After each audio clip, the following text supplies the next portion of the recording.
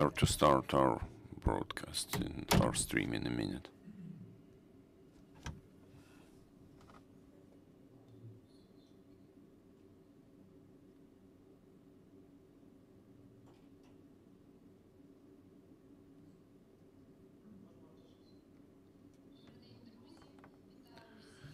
Good afternoon, dear friends.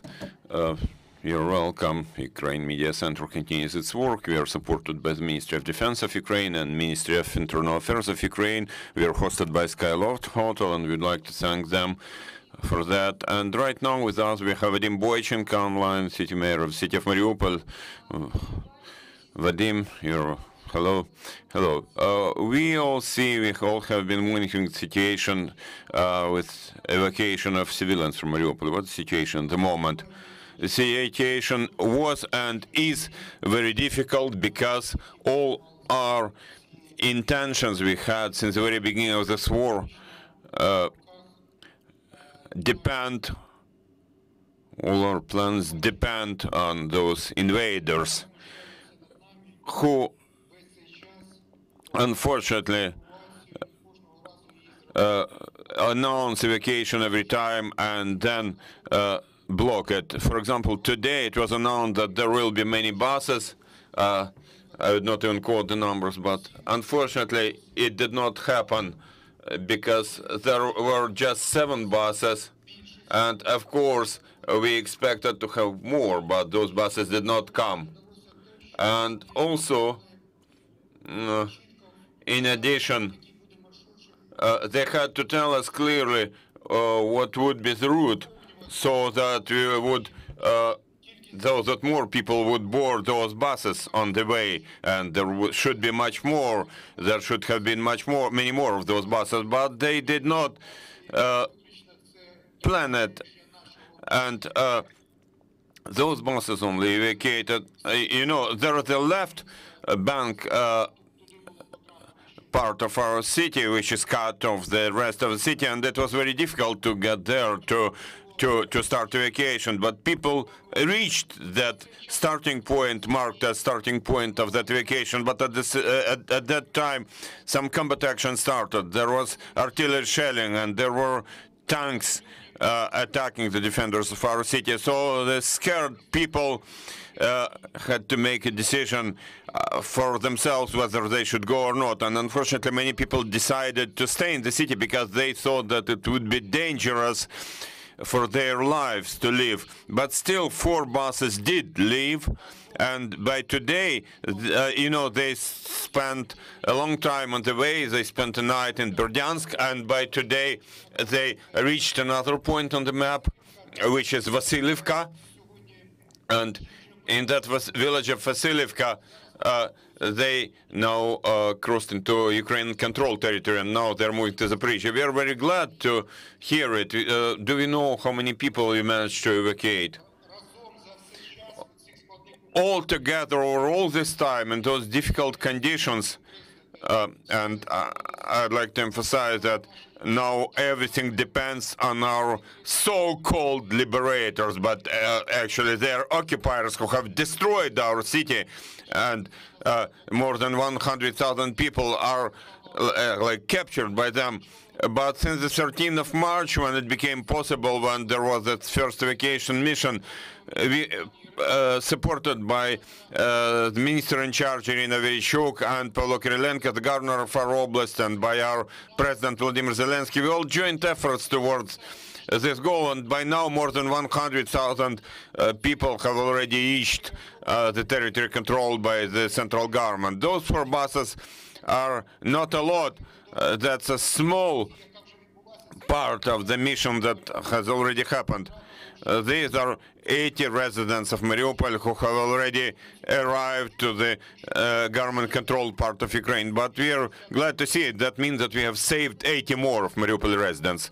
Vadym, today, we saw some statement that we expect for so-called humanitarian corridor to operate also today, if you can call it humanitarian corridor. Has it been operated? Do you have any information about that? I'll emphasize again that since the very first days of March, early March, there was this opportunity to start evacuation. Like there was a point on the map, you all heard about that evacuation. People would gather at those points, but then some shelling would start, our buses would be destroyed, and so residents of Mariupol were not able to leave. And so in that way, until the 10th of March, they destroyed all the buses owned by the city, and in that way they blocked evacuation from Mariupol.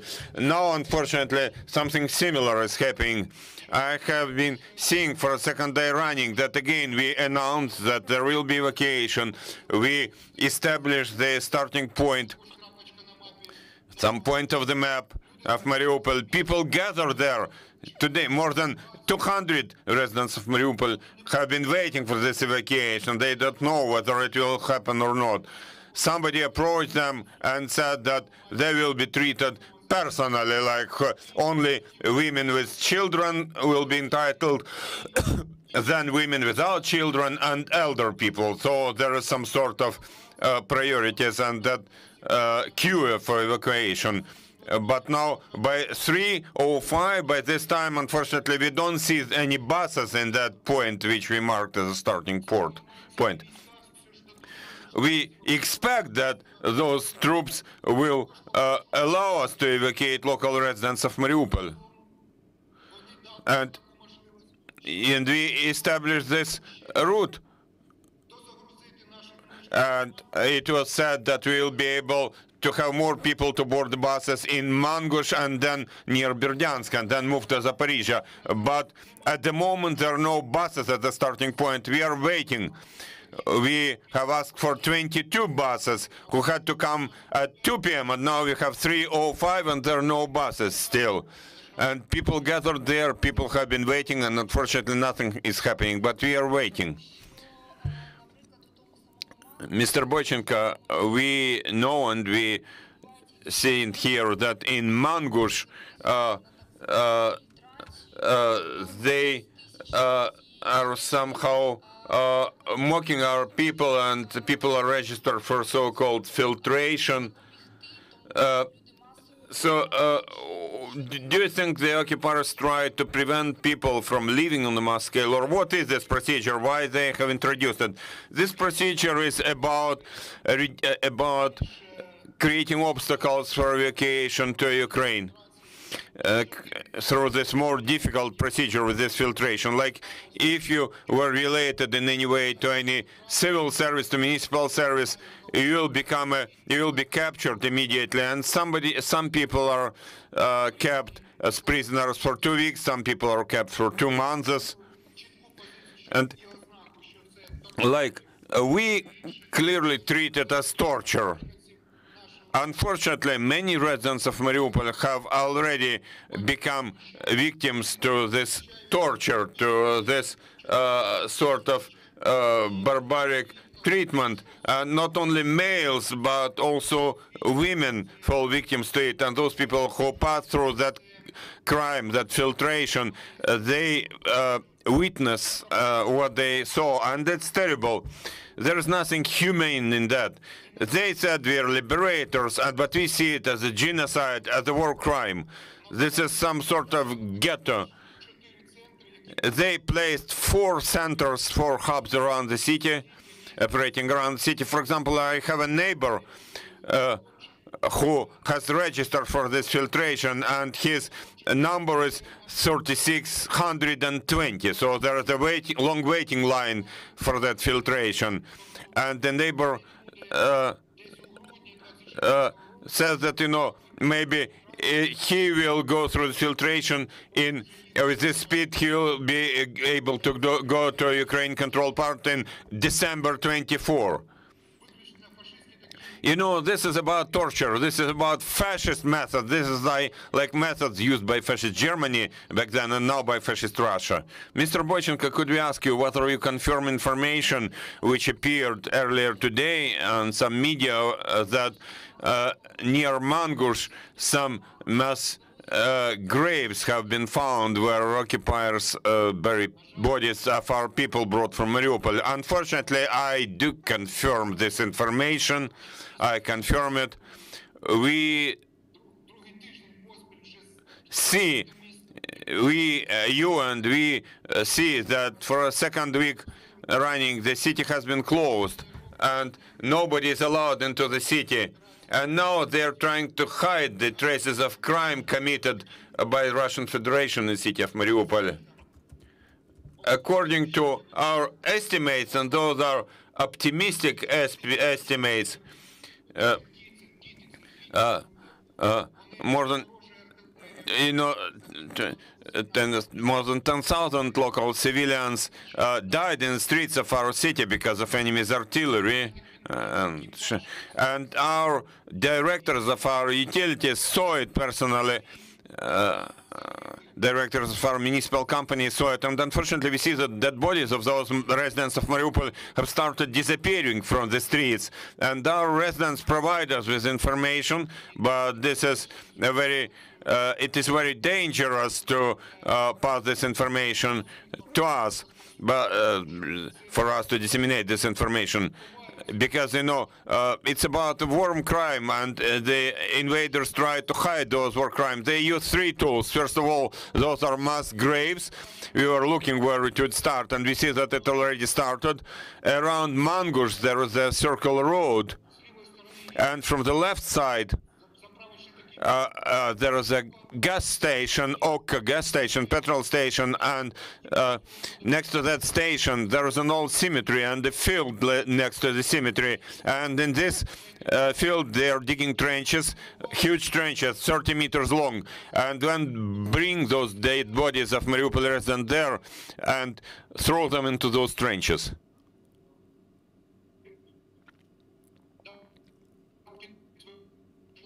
Sorry, the interpreter cannot hear, the sound dropped. Mr. Boichenko, we seem to have lost connection for a minute. Just a moment, we have been trying to restore the connection.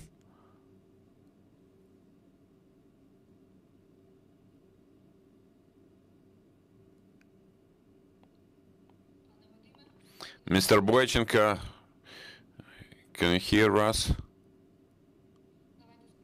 Let's try and reconnect. Now you're with us. We managed to restore the connection. We can hear you.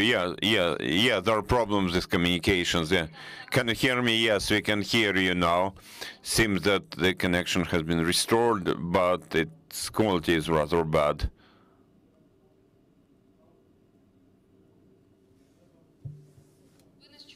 Can you hear us, Mr. Boichenko? Let's try and reconnect. Dear colleagues, please try and reconnect to restore normal connection. And in the meantime, I will remind you that in our studio we have online connection with the head of the city of Mariupol. Vadym, you're welcome. So, please repeat your question.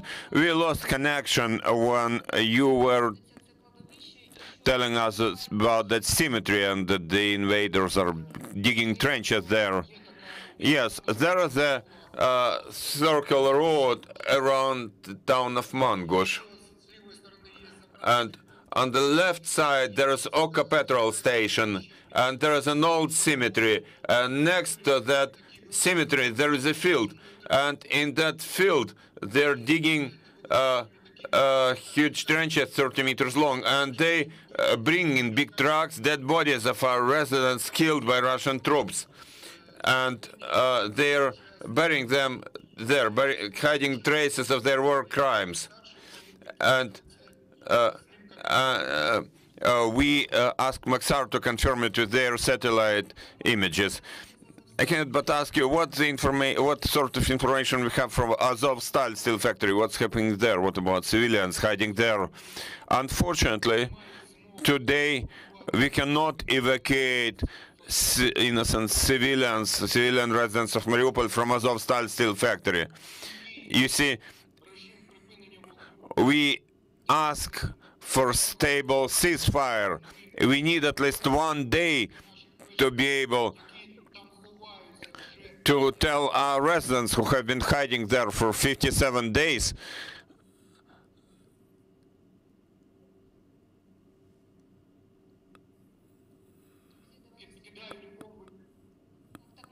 Yeah, now we can hear you. Yeah. So we need a stable ceasefire. Unfortunately, you know, for 57 days, the city is bombed, and those places where residents are hiding are bombed.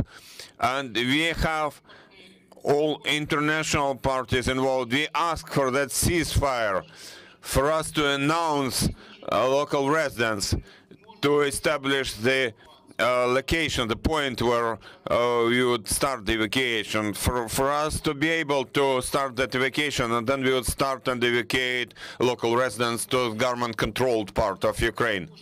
We ask everybody. Yesterday, President Zelensky proposed, and other leaders of negotiations offered various exchanges and so on. But we have to understand that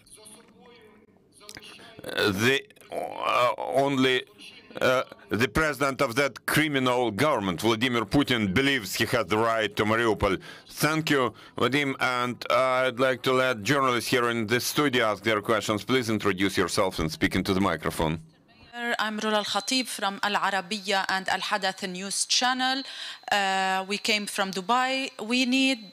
I have a couple of questions for you. First, what's your first comment about what the Russians said, that they occupied whole Mariupol and are getting ready for a parade?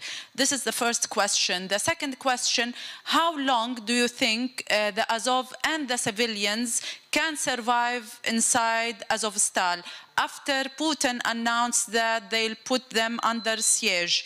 What do they have inside to survive from food, electricity, water?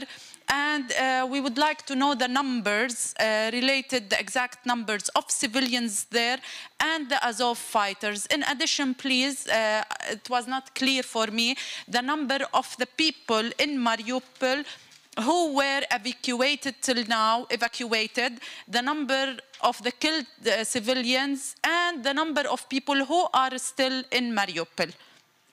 Thank you. I will start from your last question. As soon as the invasion started, it was still possible for people who decided to leave Mariupol. You know, some of them would live in their own cars, some of them would use trains, which were still moving until the time when the Russian troops destroyed this possibility. So for that time, since the beginning of the invasion, about 100,000 people left Mariupol, 100,000. Then the Russian troops captured the whole Mariupol. The whole Mariupol became like prisoners. We were waiting. We launched various missions about evacuation. But as soon as people would reach the first roadblock, the first checkpoint, we would be told by those invaders that we don't have any instruction for you to leave the city, so get back to the city. That's what they told the people. So on the 13th of March, when all our international partners joined efforts for one goal, for one end, for residents of Mariupol to be able to evacuate, but, you know, without ceasefire. At that time, on the 13th of March, I personally led that mission, but we did not get to the city of Mariupol to enable it. But they opened this opportunity, and now residents started leaving the city using their private cars. And by now, until today, the number of people who left Mariupol to government-controlled part of Ukraine is in excess of 100,000 people. Now around the city, in Berdyansk, in villages, there are 50,000 people who are waiting for evacuation. there are also people forcefully evacuated to Russian Federation through that filtering. It's actually deportation, and the number of people transported to Russian Federation or so-called Donetsk People's Republic is more than 40,000 residents of Mariupol. And in the city we now have more than 100,000 people. The city was and is and remains the Ukrainian city, because now our brave defenders, our heroes, our warriors are defending it as much as possible. They are defending our city. So, you know, whatever statements are made, the city is and will be Ukrainian city. But we still ask, you know, everybody, the international community should join efforts towards one goal. The local residents, which are under threat of elimination of killing there in Azovstal, they should leave. So we ask for a ceasefire, at least for one day, for us to be able to make announcements to those residents of Mariupol hiding in shelters in Azovstal, for them to leave to some place, and our warriors would also leave with their weapons. Now they are defending it, but you know that these are the only conditions upon which they are ready and we are ready. And now there have been negotiations running on various levels for it to happen. Thank you. Thank you. Any more questions? You are welcome. Mr. Mayor, it's Luke Harding here from The Guardian newspaper. The Russians seem to have their own new mayor of Mariupol. They seem to have got rid of you and replaced you with something else, with someone else. Can you speak to what the Russians do in areas they occupy in terms of creating political structures, replacing elected officials with their own people? What's happening in Mariupol, and what does this say about their methods in occupied areas? Методи в них були і залишаються підслідними. Ми це робили з початку 2014 року. Підходимо до Я чую переклад. Sorry. Their methods were and still are the same since the beginning of 2014.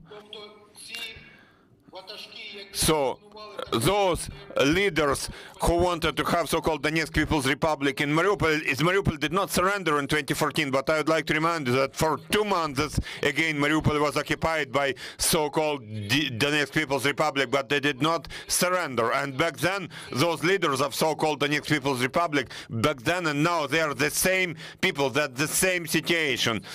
So what they did? They used so-called opposition bloc for life political party. They used local elections. They brought their local leaders hiding within the ranks of that party. Before that, they were under the previous mayor, they were in government positions. And unfortunately, I have to say that they were adjusting people, Russians' fire against infrastructural sites. And in that way, we have lost our electricity supply, we have lost our water supply, our heating supply, our natural gas supply, our food supply. They were shelling everything, and they were adjusting the Russian shelling. And they were also targeting that Russian fire on evacuation buses, which since the very first days of March until the 10th of March, they destroyed more than 100 buses which we wanted to use in evacuation. And it was done by so-called, by Mr. Kharmyshev and Mr. Boichenko from so-called opposition bloc for life party. They said that now they are the local authorities here. What they're doing now, the first thing they started doing is now, jointly with Russian occupational forces, they destroyed the evidence, destroyed the trace of their own war crimes. As we understand, they have been burying those dead bodies, and we know where they are burying those dead bodies to hide their war crimes. So those collaborators have now been helping Russian troops, the occupiers. Thank you. Any more questions? You're welcome. Just one clarification on numbers. At the beginning, you said that the 4 buses had left with 80 people. I'm assuming that's yesterday and not today. And to be clear on the number of civilians still in Mariupol, is it right to say there are about 1,000 civilians inside the steel factories still? And I think according to your figure, about 100,000 still in the city outside the steel factory. Have I got that correct? 100,000 local residents are staying in the occupied Mariupol. In Azovstal steel factory, it's difficult to calculate, it's difficult to count, but according to our estimates, there are 300 to 1,000 residents hiding there, 300 to 1,000. For us to be able to count them, we have to have a ceasefire, at least for one day, for us to see whether they are alive or not, for us to count, to calculate, to count how many of them are there, still there. Because unfortunately now there is still shelling, there is still bombing and all that, so it's impossible to count people, for you to understand. Now, in Mariupol, I am to emphasize, with the help of so-called leaders of that opposition bloc for life, who now became so-called local authorities, more than 20,000 residents have been killed in Mariupol. In the city itself, there are still 100,000 people remaining. Yesterday, unfortunately, it was announced that there would be many buses, that there would be wide-scale evacuation just before Easter, which is a great holiday. There would be a large-scale evacuation, there would be many buses, but there were just 7 buses arriving and just 4 buses reached the end point, and there were just 80 residents of Mariupol, but we thank even for those, because it means 80,000 lives rescued. Any more questions? Thank you. Thank you, Mr. Boichenko. Thank you for finding time to join us on air. Thank you. Dear friends, I would like to remind you that you're welcome to monitor our announcements. We're developing our schedule for tomorrow. Stay with us. Thank you. Bye.